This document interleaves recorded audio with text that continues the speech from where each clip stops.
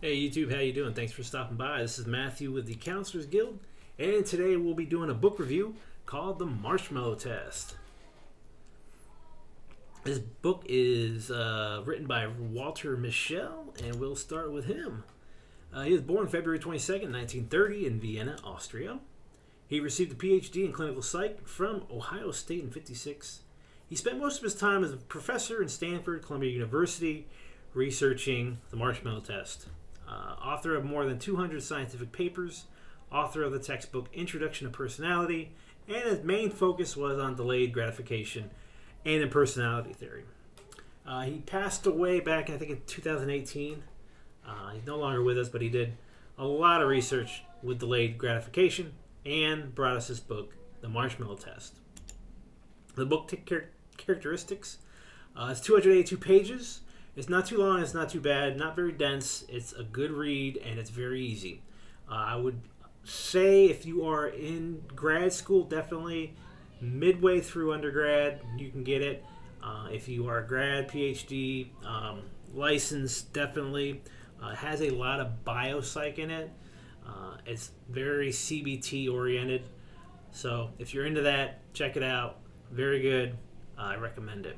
It has three parts, 20 chapters, introduction, acknowledgments, notes, and index. Difficulty rating, on a scale of 10, I gave it a 4. It's not very difficult at all. But I think you would benefit from knowing some of the basic understandings of psychology, neurology, biology, that type of thing. So make sure you got at least a biopsych course done with. So the Marshmellow Test, what is it? Well, it started in 1960 at Stanford University, Bing Nursery School. Walter wanted to study delayed gratification. Walter Mischel and his students gave children the chance to receive a reward, 1 marshmallow, right away, or they could receive 2 if they waited 20 minutes. Mischel and the students studied the techniques the children used to delay gratification for the bigger rewards. The if and when of these techniques were mostly examined. So they looked at what the kids did. Oh, they have to wait. What do they do? Did they think of a story in their head? You know, this is what they wanted to see, how the kids were able to keep themselves from taking the bigger reward. He examined nurture side of delayed gratification. You know, this is a longitudinal study. He looked at how they're raised, where they're born, the type of environment they're raised in. He looked at later on in life. They looked at how the people that fared were able to.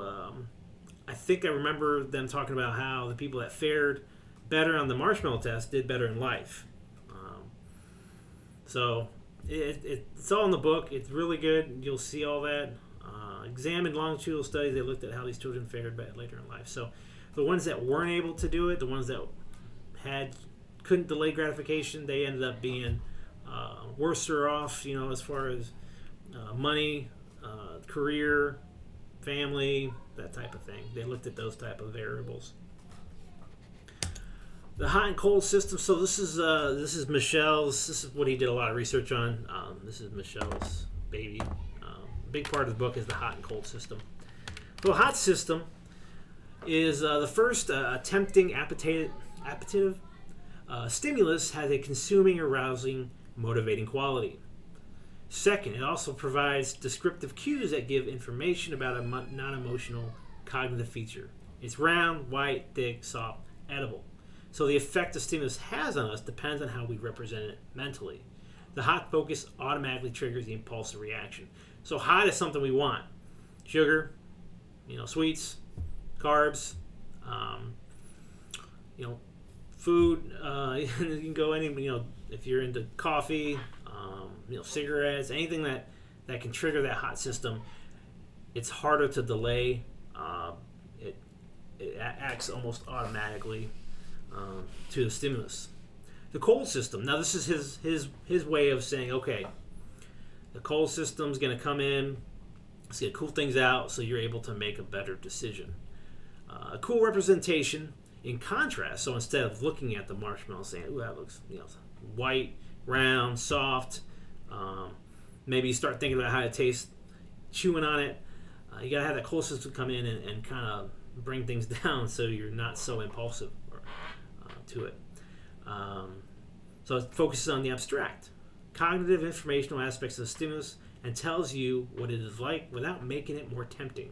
It allows you to think cool about it rather than just grab it. The hotter and more salient the desired reward, the more difficult it is to cool the impulsive reaction to it. The power is not in the stimulus, however, but in how it is mentally appraised. So there's where a lot of the cognitive stuff comes in at. How we appraise things depends on if it's hot or cold. If you change how you think about it, its impact on how you feel and do changes.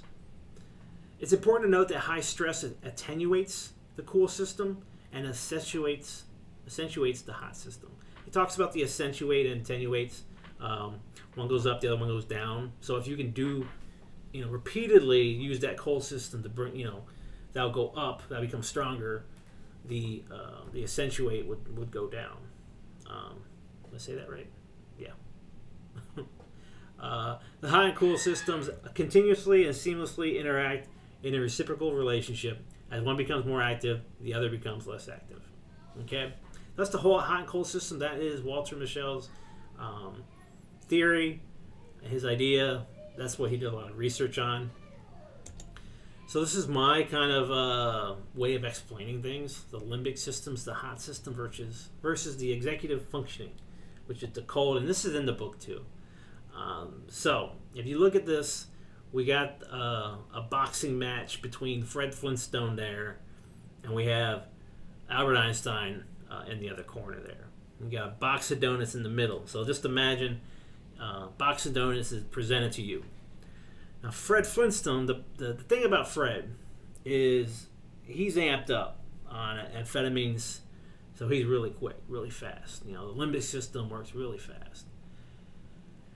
And he's kind of the reigning champs for like millions of years. So you got quite a struggle with him. But over here, Albert, the executive functioning, he's kind of slow.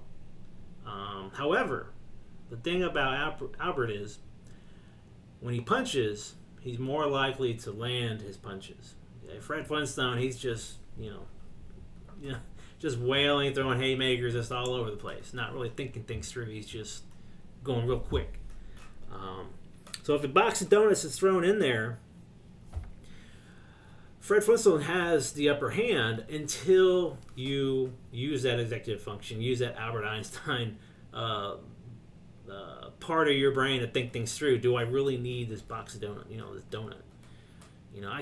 The hot is like telling me, yeah, this is going to be sweet. I know exactly how it's going to taste. It melts my mouth. It's so good. Ooh, look at the chocolate. You can almost taste it. Though if I'm thinking that way, I'm gonna go ahead and grab 1, 2, 3, maybe 4, and before I even regret it, they're done and over with. Before I even think about it, they're eaten. It's over.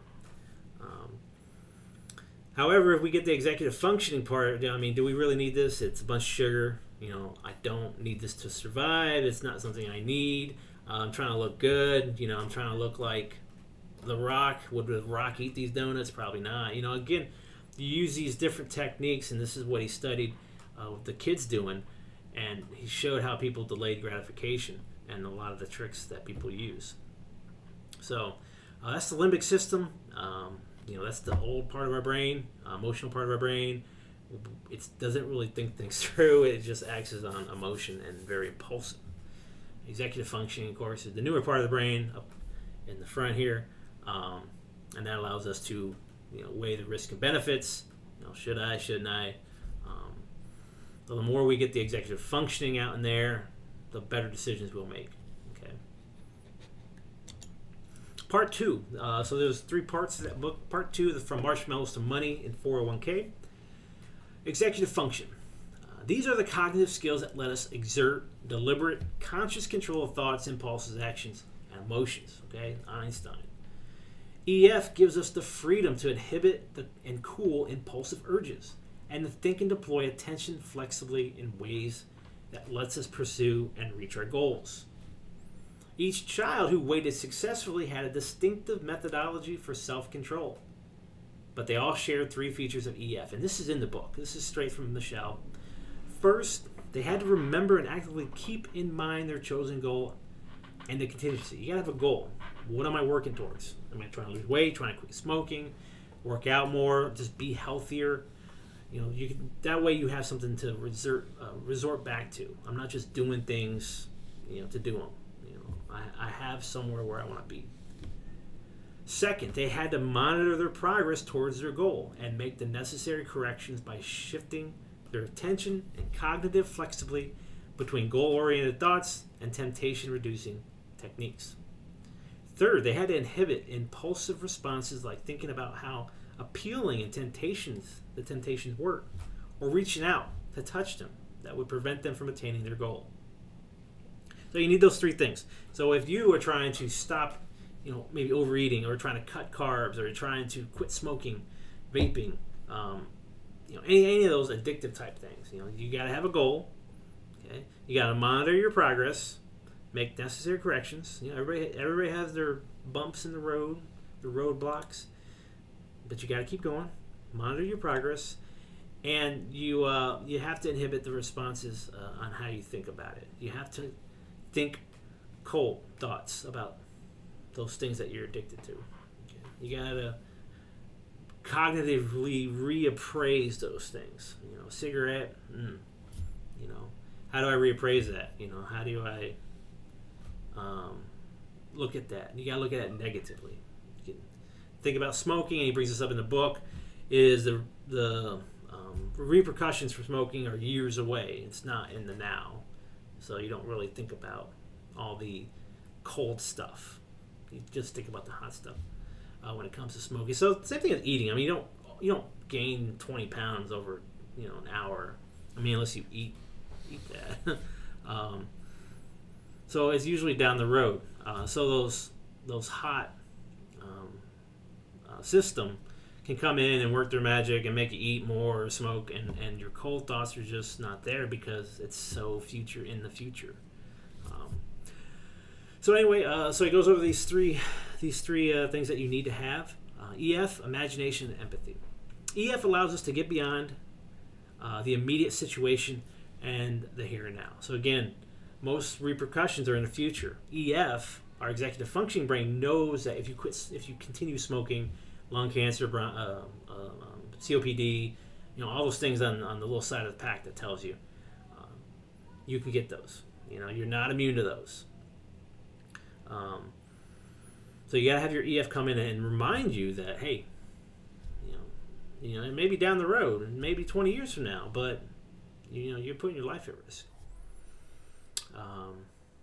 So think, fantasize outside the box, or imagine the impossible. EF allows us to understand and take into account the feelings, motivations, and actions of others, and recognize that their perceptions and reactions may be quite different than ours. So if you're somebody who maybe gets angry and makes comments that are mean, this might be something that would help you be more empathetic. You know, if somebody told me that, how would I feel?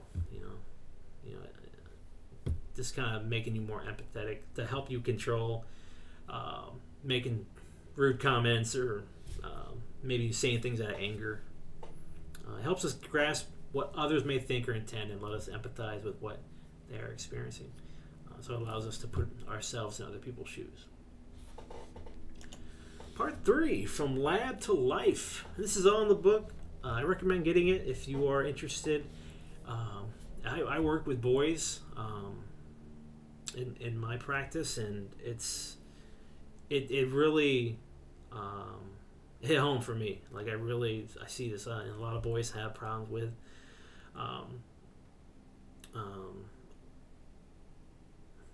I can't think, delayed gratification. There it is, and empathy too.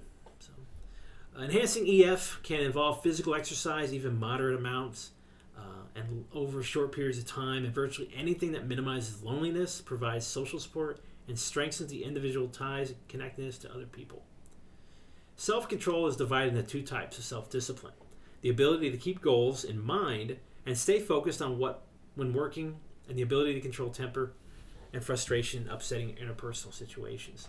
You know, So again, what we said earlier, stress attenuates the cold system and accentuates the hot system. So if you're under stress, you're more likely to give into your impulses. You're more likely to reach those donuts, those cigarettes.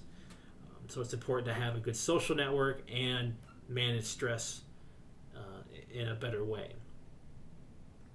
However you manage stress without using drugs or alcohol or food.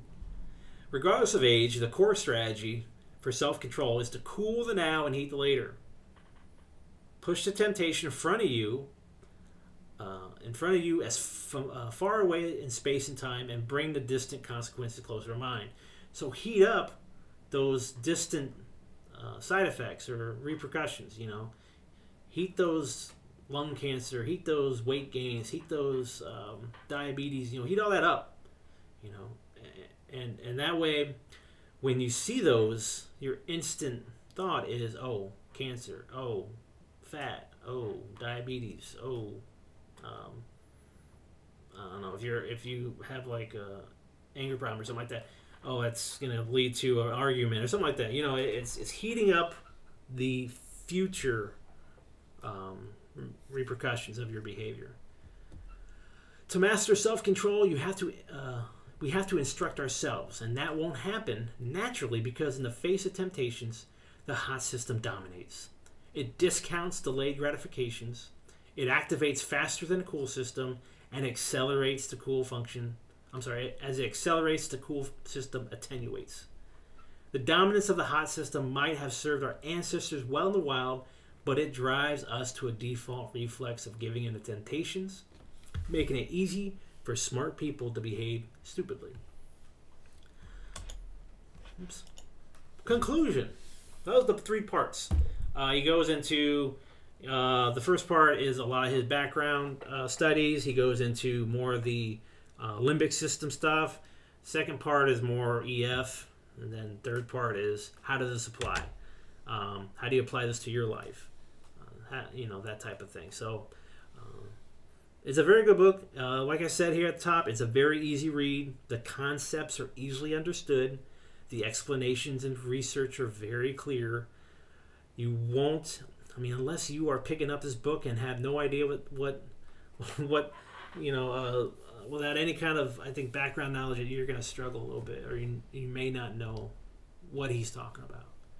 Comprehensive, and I say that because he talks about biology, psychology, neurology, evolutionary and developmental side of self-control. It is more cognitive behavioral oriented, I think. He doesn't talk about like anything like psychoanalytic or anything like that. And it's enjoyable. Yeah, it kept me engaged. I didn't feel like I was just working through the book. Really interested to me. I really liked it. I learned a lot, and it was worth my time. Very good book, very easy read. If you have a weekend or a week and you're wanting to expand your knowledge, this is something you might want to pick up. Self-control, delayed gratification is a huge part of human behavior. And if you're looking to learn more about why people decide to do what they want to do, this may help you. This may answer a lot of those questions for you. I think that was it. Yep, that's it. But that's all I have. Good book. Pick it up. You won't regret it. Please subscribe. Please like. Give me a comment if you've read the book already. Let me know how what you liked about it or didn't like about it. But that is all I have today, guys. You have a great day. And stay safe out there. All right, bye.